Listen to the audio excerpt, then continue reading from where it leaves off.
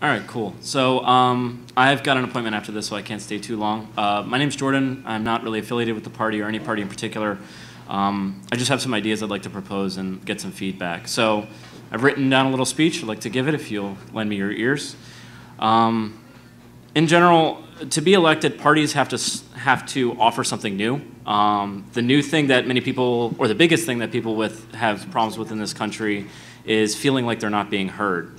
When the country was being founded, the original framers were worried about a natural limit to democracy. Indeed, in a Federalist paper published on Friday, November 30th, 1787, Madison thought that the natural limit of a republic is that distance from the center which will barely allow the representatives to meet as often as may be necessary for the administration of public affairs. So that's a lot of old-timey speak. Basically what Madison was saying was that when this country was designed, the greatest impediment to the democratic process was whether or not people could physically get to the place of governance.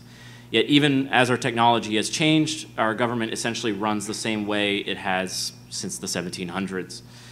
With 300 million people across the world, our federal system has been stressed to the breaking point. And with the election of Donald Trump to the President of the United States and the systemic corruption openly acting in our political industries today, the time is now to try and rectify this core issue with the Federal Republic of the United States.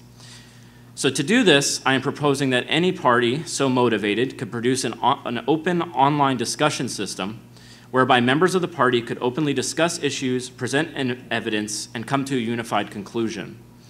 The end goal of a party would that be, once it's elected to power, that party would grow and modify this system so that it can be used to run state and federal agencies, essentially. So the idea is you're getting a more accountable system by allowing everybody to see the discussion and the evidence that's presented, and you're getting a more open system, and more importantly, you're offering something different to people that are currently disenfranchised.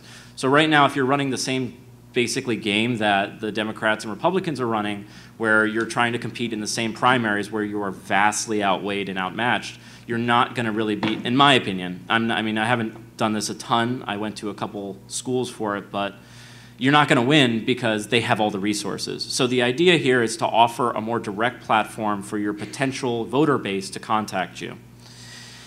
Second proposal I have is a new tax plan, which I'd like to refer to as the Kickstarter for taxes. Private citizens would pay a portion of their paycheck relative to their income. But when you submit your taxes, you would be able to choose what departments or projects you want those taxes earmarked for. So that's 50% of the budget is what you want it to be. The other 50% of the budget would come from the states and federal government taxing corporations, and that would be the government's own discretionary funding. So that might make up for any, so like let's say nobody wants to fund the new sports arena the second year it's being built. The government would dip into its discretionary funding to fix that. So I'm coming to the Pirate Party, and the reason I'm here is because since it's such a tech-enabled party, you guys kind of stand on that, at least from the history I've read in Switzerland. You guys seem to be like the most likely candidate to produce a system like this.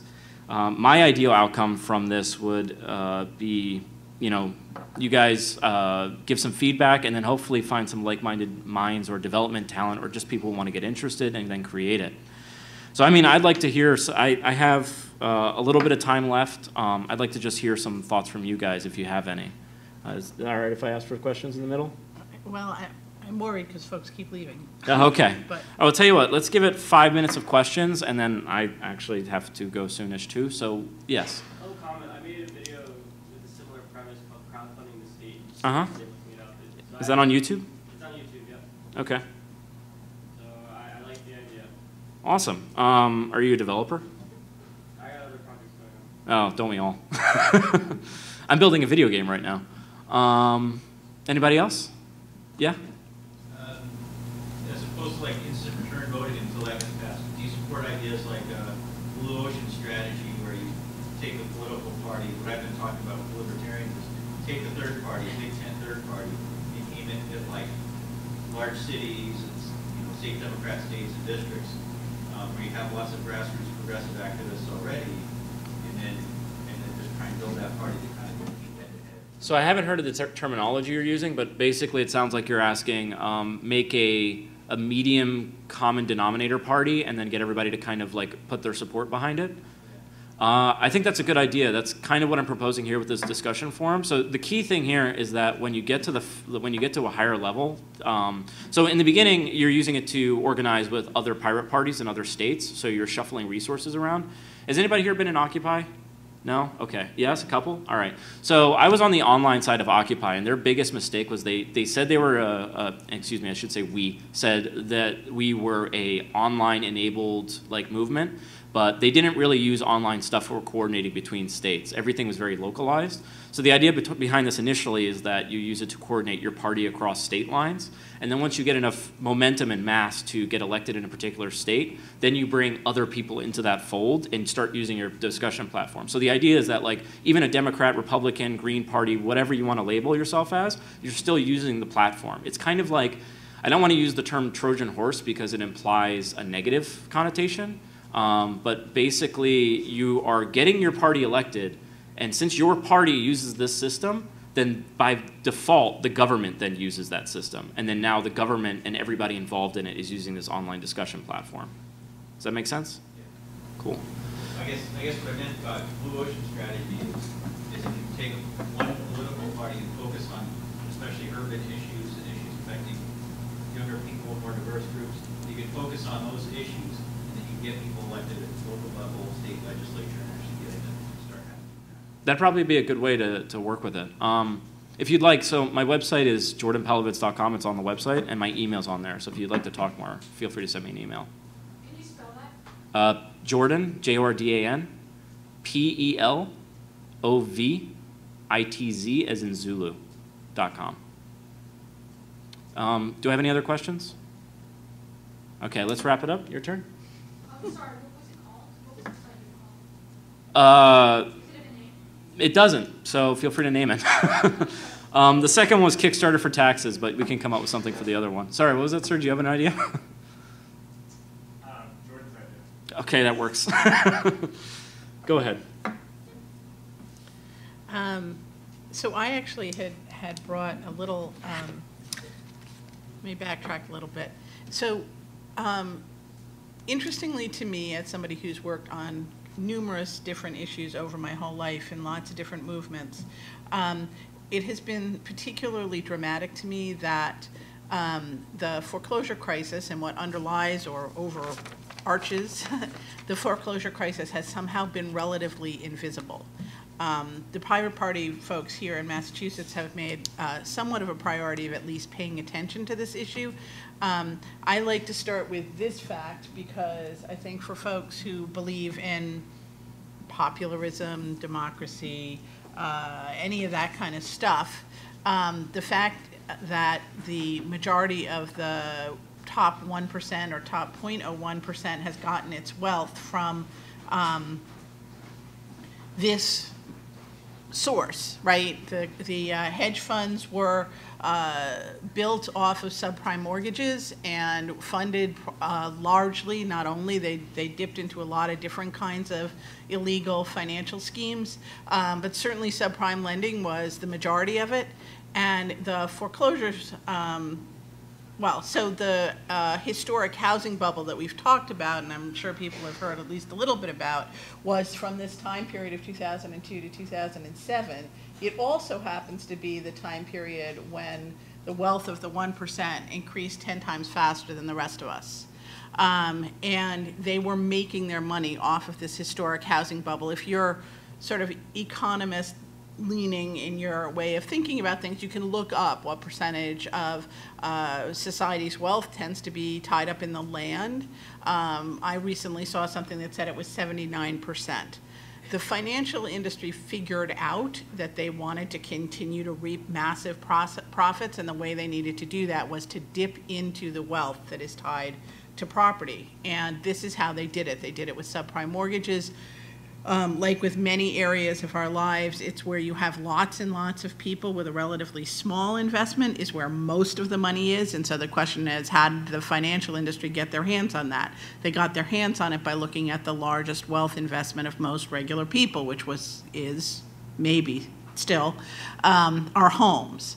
And so even if you didn't care about foreclosures, you didn't care about people losing their homes, you didn't care about the unraveling of our legal rights to own property, real property, or our homes, one would think that lots of folks who are concerned about the wealth divide would at least be looking at the question of what's feeding the wealth divide at this point. And although I've worked on, and I totally celebrate the work around minimum wage, that is not where they're getting their money. Yes, the fact that people are not getting paid anywhere near enough to live on minimum wage obviously has a big impact on our regular lives. But in terms of where the very wealthy are getting their wealth, they're getting it here.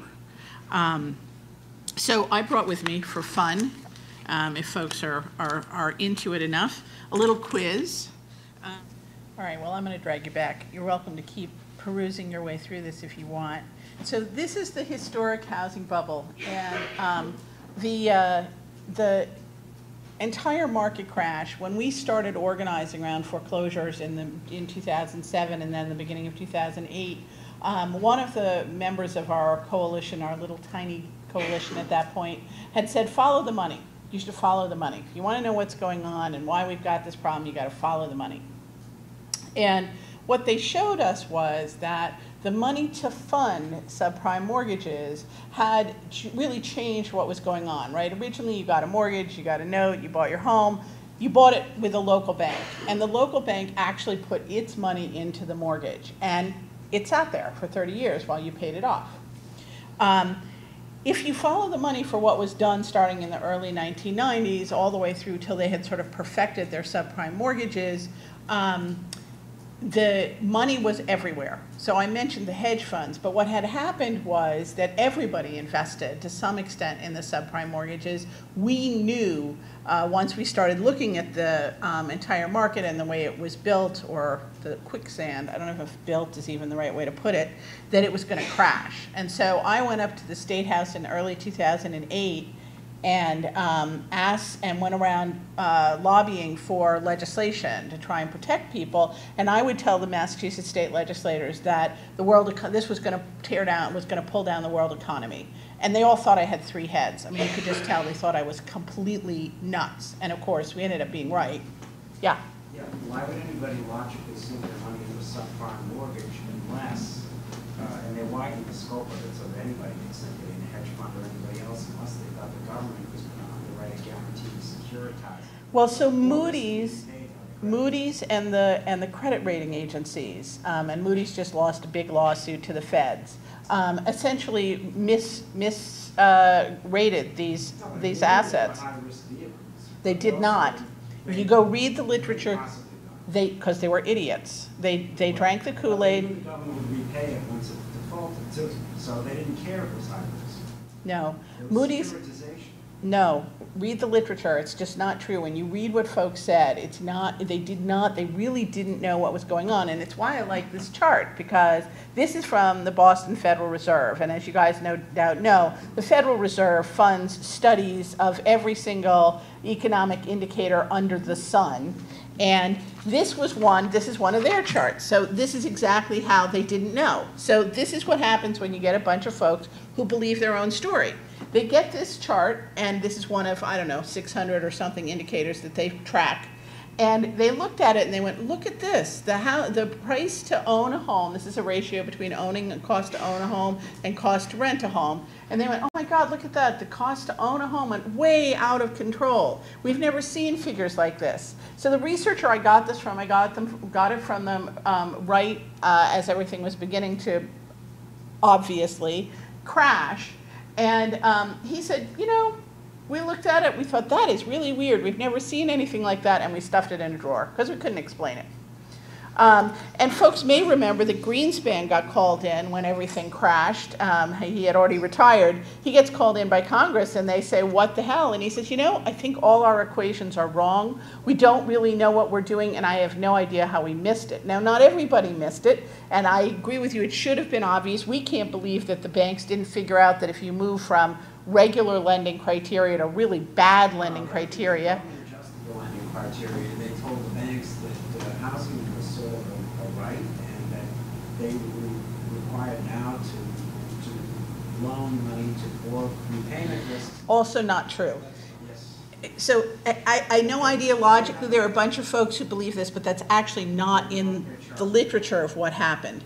What happened was the bank regulating, I'm telling you, I've got source documents on it. So the bank regulators actually were up in arms about the subprime mortgages, but no one was listening to them. Somebody else who no one was listening to was the FBI in 2004, sent a report to the Congress and various elements of the federal government going, oh my God, we're getting so many complaints that the S&L bailout is going to look like a walk in the park. You've got to do something.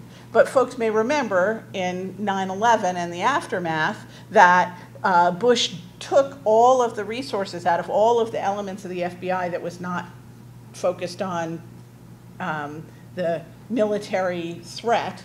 And so that section of the FBI no longer had staff to track down the number of fraudulent complaints they were getting, and that's why they contacted Congress and said we're in trouble. They didn't get any real response. So I agree with you, it should have been totally obvious, all you had to do was follow the money, but unfortunately they were so busy drinking the Kool-Aid that they didn't catch it. Yeah. I know, Bonnie Frank was busy drinking the Kool-Aid. They were, I'm agreeing with you, go ahead. Saying there's no trouble with anything. Right, well, there's bigger problems even than that. But can I let this woman, please, she had her hand up.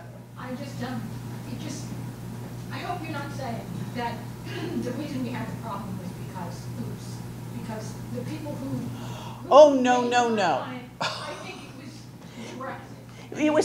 It was totally intentional because we know that the worst of the mortgages were targeted, for instance, at people of color and women heads of household. And women heads of households, and actually this is true in much of the world, have much higher credit ratings than men in comparable positions, and yet they got the subprime mortgages. So we know it was very intentional.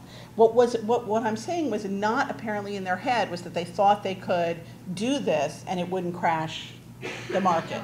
My sister is an underwriter, and I remember before 2008 her telling me about the people they were giving loans to, and I said, this is really bad.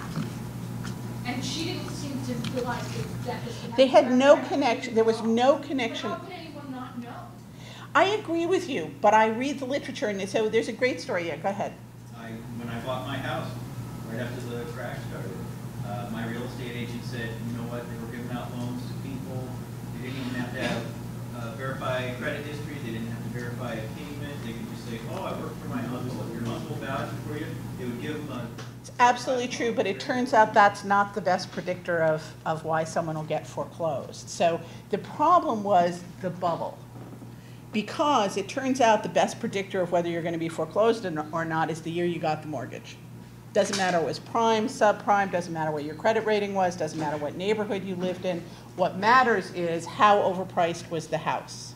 So, you know, you don't have to believe me. You could actually go read the primary documents and I can give them to you. But I spend my life on this, and trust me, I actually have seen all the statistics that are pretty much out there. So yes, the problem was they were giving out loans willy-nilly, but it wasn't because of who they were giving them to, it's what they were giving people. They were giving everybody something that was unaffordable. So if you look at, there's a recent lawsuit, Fannie Mae and Freddie Mac actually had been investing themselves separately from the mortgages that they had. They actually were taking some of their money and investing them in subprime mortgage, those bundled mortgages, the toxic assets. And they sued 16 of the bundlers, the securitizers. 14 of them, these are, you know, there are not that many of them out there and they're huge. 14 of them settled without going to court. I think they didn't want anybody to see their dirty laundry, and of course we can't see it if it's settlement. But 2 of them actually decided to fight Fannie and Freddie, who, you know, are like possibly the largest, I think safely, the largest financial institutions in the world. And Fannie and Freddie beat one of them, and you can see it's a fabulous case, FHA v. Nomura, if you want to read 361 pages of a federal judge who really did their homework.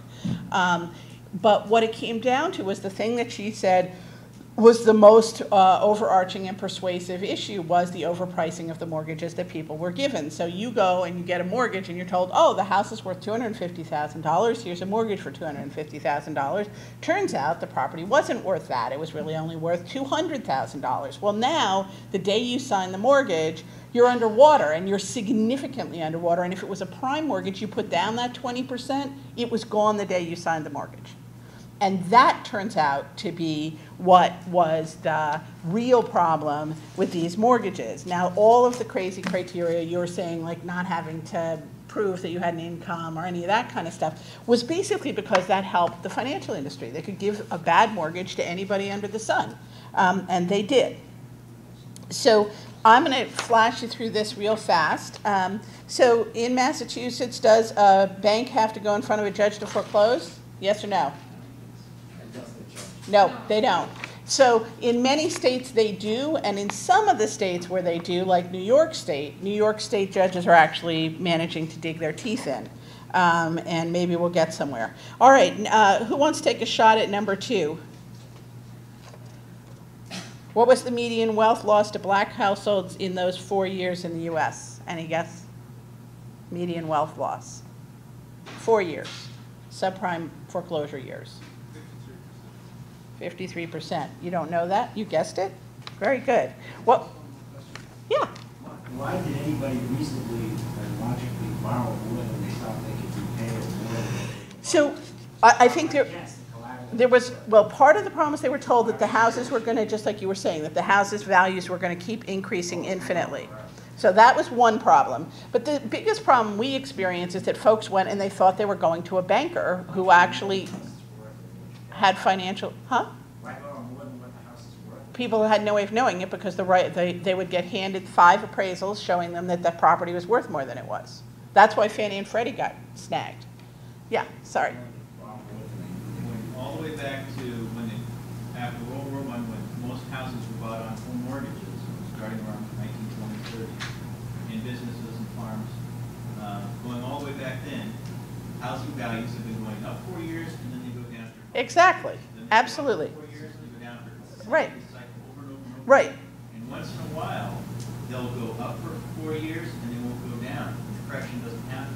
And then they keep going up, so they go up 8 years. And then it really there's a crashes. huge crash. Exactly. Absolutely. And you and I know that, and one would think the economists knew it, but if you read all the literature, they were all saying we're in a new world, housing prices are always going to go up. So you know, you can say what you want. I agree that folks should have looked at it and gone, this doesn't make sense, but they were saying it against all the expertise they were being handed, on the one hand. The other hand is that we changed the entire economy. Used to be when you got a mortgage, you got it from a banker. During this time period, you did not get it from a banker. You got it from an independent contractor who was hired separately. And people assumed they were still dealing with a bank and with sort of, you know, banking backing. And of course, these were mortgage companies. They were not regulated. They did whatever they wanted. And in Massachusetts, when in 2007 the state government finally required these folks to be licensed, the folks who were giving out the mortgages, more than 50% of them couldn't get a license, either because they had a criminal record related to financial stuff, or they had fiduciary problems on their background, and so should not have been allowed to give out mortgages at all. So the problem is that people got swindled, and you know, the parallel is, how many of you have ever gotten prescribed something by a doctor that, you know, was not aspirin? How many? I have. Did you look it up in the physician desk reference to see if it combined badly with anything you were taking? So here's the problem. We assume that someone who's a professional knows what they're doing. If you look at the studies for how often doctors give out medication without checking in the physician's desk reference what it is incompatible with, it's a really high number. And these aren't folks who were trained or anything. They were making a fast buck as a broker, and many of them appeared and disappeared very fast. So, all right, we were on question 2. So black households, 53% loss. Anybody want to guess how much wealth Latino households lost during that 4 years?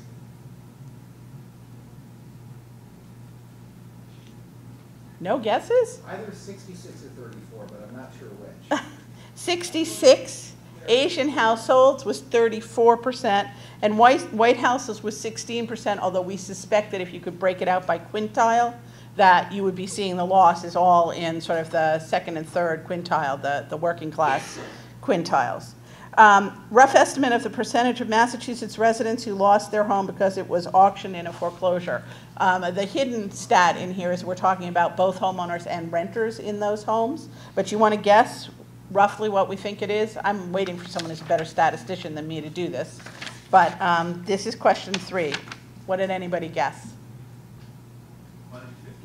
1 in 50? Anybody else? 1 in 500? 1 in 100. 1 in 100? 1 in 15.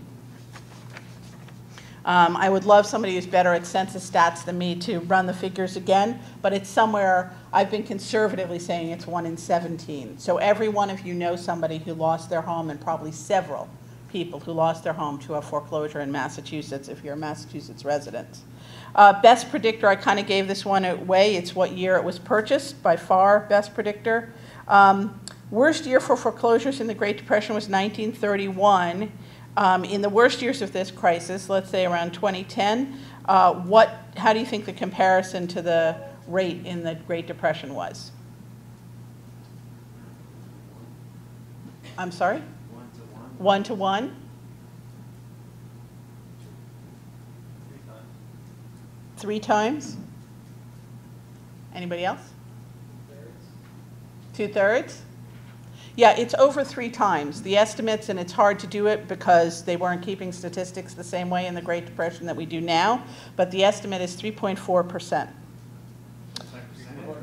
I'm sorry, 3.4 times. Sorry, 3.4 times the peak of the Great Depression. So the Great Depression was a walk in the park compared to what we've been going through. This has gone on longer. The statistics have been 3 times as bad, down to 1 times as bad, depending on what time period we're in, and it's way worse. Housing bubble, the crash from the housing bubble in Great Depression compared to the crash of this housing bubble. Anybody want to take a guess? 1 1/4. Anybody else? It was about 1 1/8, so it's somewhere between the last two. Total number of residential foreclosures in Mass in the last 20 years. I know you guys are more outgoing than this. I don't believe it. 92,000. How many?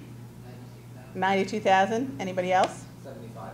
75, 83, 92,000. Given that I hope that other people's copies are better than mine. Given that advocates have identified some 120 violations of Massachusetts mortgaging and foreclosure processes by the banks, each of which renders a foreclosure invalid, how many are generally found in the average history of any one foreclosure in Massachusetts? 1 to 4, 5 to 9, 2 to 15, 17 to 20, 22 to 25, on average. Huh? 5 to 9? 12 to 15? I would say it's probably 17 to 20 or 22 to 25. I just asked a guy recently who admittedly had a little worse of a chain of misadventure than most folks, and he stopped counting at 53. He knows this stuff, so he knows what to look for. Most people don't. So common amount of money a homeowner has received in a major legal settlement where the banks got defeated by the feds or by all of the state attorneys general together. What do you think folks are getting back for a foreclosure that happened as part of an admitted illegal scheme? Who? 3,000? 1,000? Huh? Balance due? Yeah, well, you guys are better than most audiences. So yeah, it's somewhere around 1,000, 2,000, maybe 2,500 is the top. The countrywide lawsuit where they admitted that they had racially profiled and given mortgages out that were unattainable and got extra fees for doing it to households of color. people got 2,500, that was a lot for a settlement. So they've taken your largest asset, your credit rating, everything, and you get no money back. Needless to say, the feds aren't getting much money either. It's that they're just not settling for much. Stressful life events, I don't know if folks come from psychology backgrounds, but I do. In the measure of the list of stressful life events, foreclosure ranks in the bottom 1/5, second 1/5, middle 1/5, second to the top, or top 1/5. Right at the top. Did unemployment drive the increase in foreclosures? No? Anybody else? I think it had an effect on it, but it was more than that. Yeah, it turns out that if you look at a graph, you were talking about the cyclical nature of foreclosures and other economic things. It turns out that if you go back several cycles of economic downturns with large unemployment rates, that they have no impact on foreclosures at all. You don't see the foreclosure curve move at all. And in this one, the foreclosure curve goes up and then the unemployment curve follows it, behind it. Oh yeah, so an increase of 100 foreclosures in a zip code correlates with what percentage increase in suicide attempts? And we're talking about adults, not folks over 65 years of age. 10%, 16%, 22, 28, 34, or 40% increase? 40%, yep.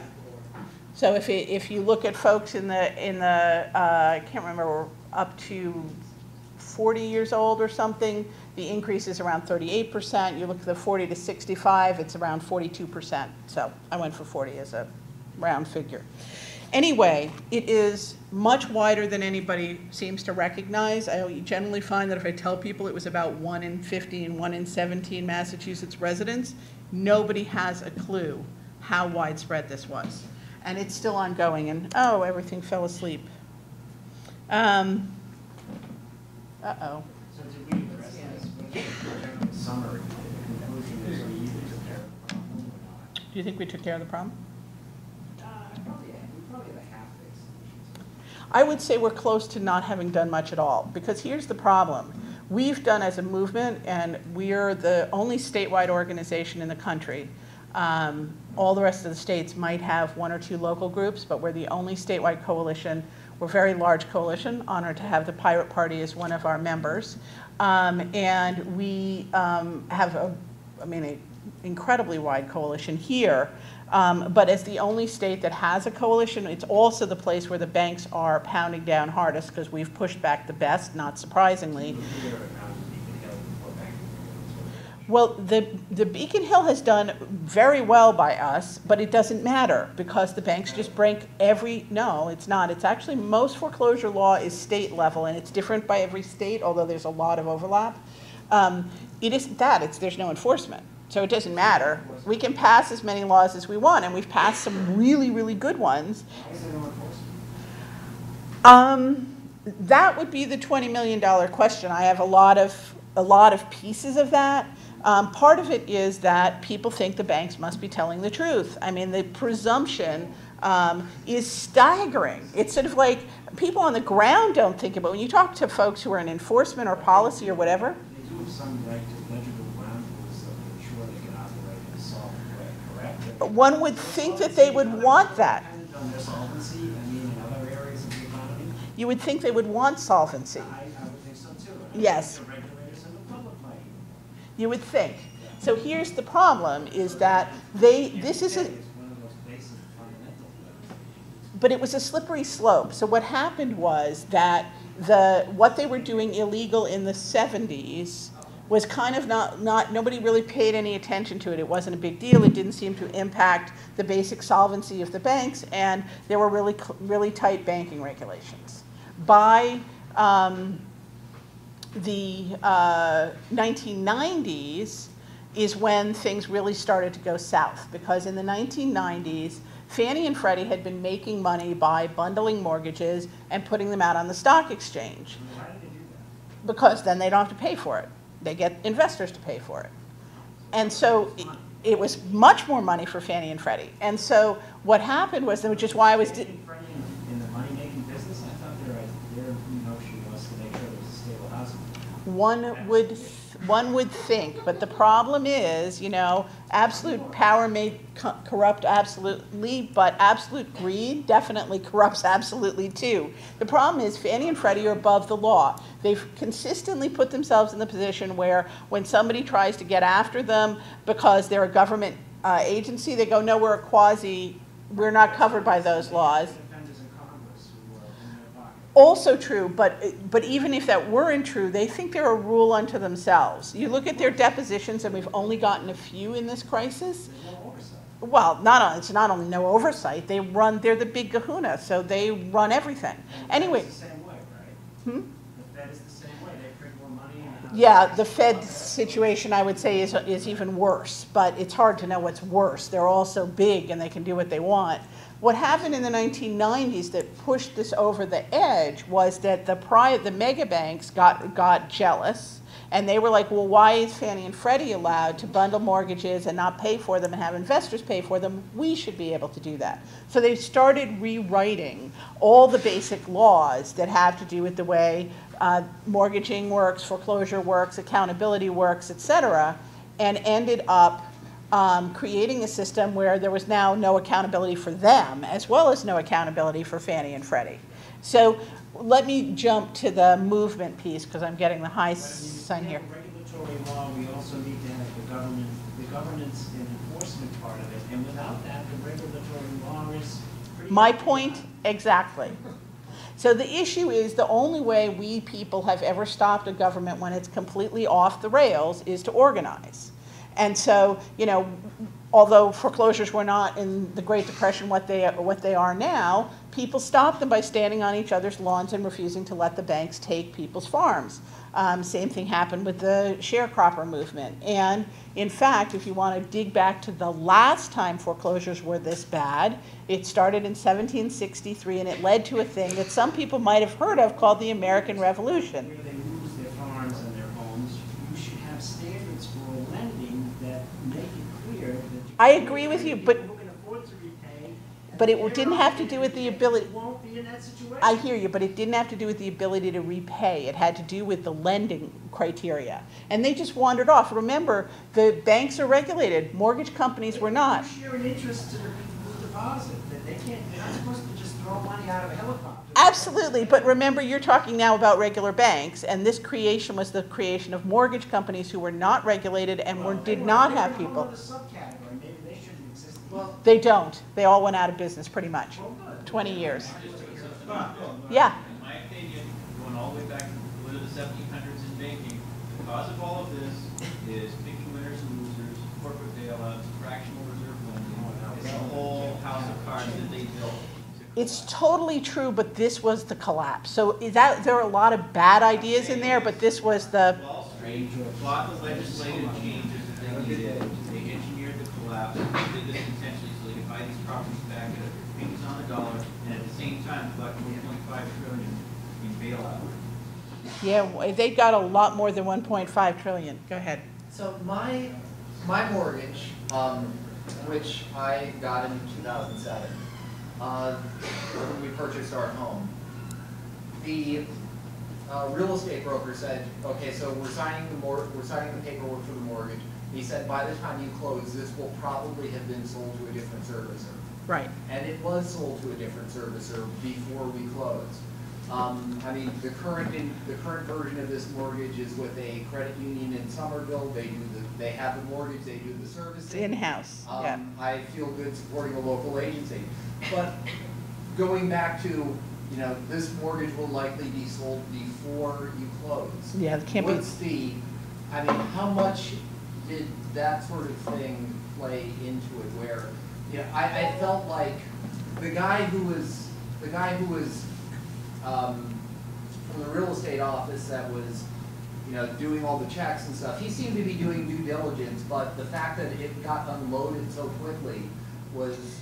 Right, so part of, and I'm sorry that our friend left, because part of what created this mess was that it used to be you signed a 30-year mortgage. You figure you're signing it with somebody, and that's not true anymore. You sign it and it gets passed around, and they slice and dice it, and they do whatever they want to make money out of it.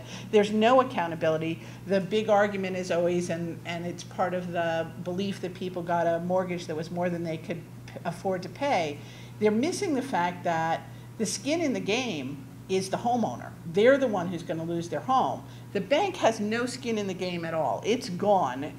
More than 50% are Fannie and Freddie, and those were financed by Fannie and Freddie before you ever got it with whatever bank claimed to have it. It's actually, they're using Fannie and Freddie's money. A huge chunk of them are using money or are projected to use the money from one of these supposedly securitized trusts. I mean, our estimate in Massachusetts is that something like 80 to 90% of the mortgages are held by one of these securitized trusts, and they actually don't have the mortgage, or Fannie and Freddie.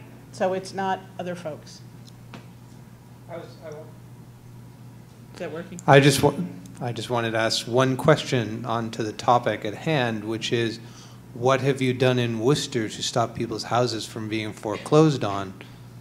Yeah, so we work statewide, and I do a lot of the, because I'm the statewide coordinator, I do a lot of the development of legal materials and analyzing people's legal paperwork and stuff, so I see all of these illegalities. But in a number of communities, Worcester being one, there are local groups that are organizing, and they are being very effective. They door knock every weekend, the lists of folks who have auctions coming up, where they can connect with somebody. People always pretty much want to fight for their home, and it starts then with a series of actions taken to save the home. In Massachusetts, because we're a non-judicial foreclosure state, you don't get any enforcement at all, generally, until after the foreclosure when they try and evict you.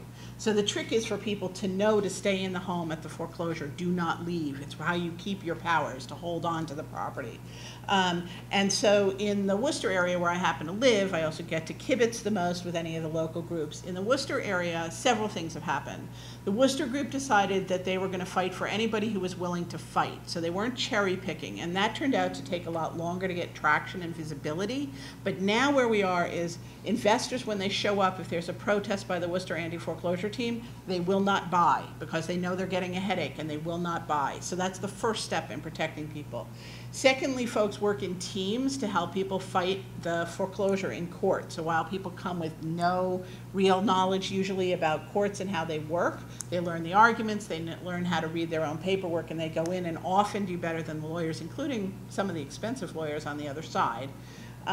So that's beginning to make a difference. And then finally in Worcester, there are now a series of steps that folks have put in place so that even if they get through the court, and the Worcester Housing Court is not enforcing anything, including court rules most of the time these days, people blockade the eviction, and through that and a series of legal steps that people can take, the Worcester Anti-Foreclosure Team, as of yesterday,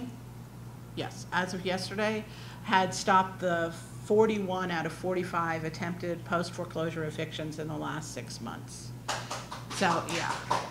So it absolutely can be done, and if we could multiply what is happening in Worcester, and I think not quite as well, but in other ways well, in Springfield, across the state, we would become the headache for the financial industry, probably in the country, and, well, definitely in the country, maybe in the world, I don't know, but all it takes is more people. Literally, we need more people and more financial resources because we know how to do it now. That's what the 9 years so far of fighting have given us. We know what they're doing illegally. We know what the enforcement should be. We can get a certain amount of traction on that now, but numbers will turn the tide because they cannot handle, as is true of most oppressive elements of government action. If people non-cooperate with it enough, they simply can't do it. So that was part of why I wanted to come talk to folks, is that we need more hands on deck, literally. A few more hands on deck makes the difference between not just 1 or 2 people saving their homes, but networking people together so that they start learning from each other and backing each other. And it is dramatic watching what's happening. There was a bad law passed, and I know we need to get done. There was a bad law passed, and it's the one really bad thing our legislature has done at the end of 2015, and we're trying to, we've got most of the elements to do a constitutional challenge. We will get rid of this law. But in the meantime, the way people can protect themselves is to file something at the Registry of Deeds. So we started reaching back to folks who were foreclosed longer ago, before we had a movement, before we had people organizing. And the horrifying stories I've heard now, it turns out that the ones before there was a movement were even worse. And not only do people die from the stress, and we've lost any number of folks who are fighting, but what they were doing before was even more reprehensible. It's also true that those folks, when they get engaged, boy, do they want to fight.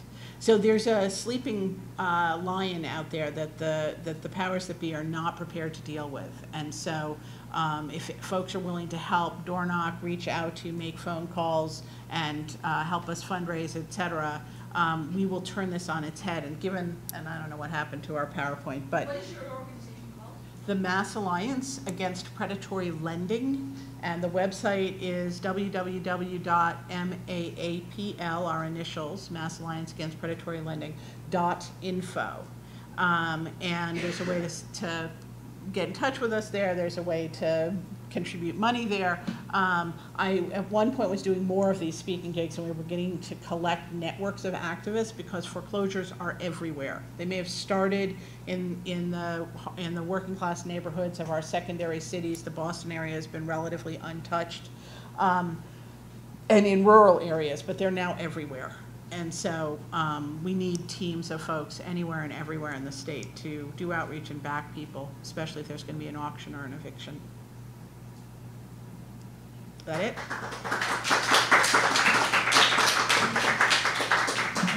Thank you.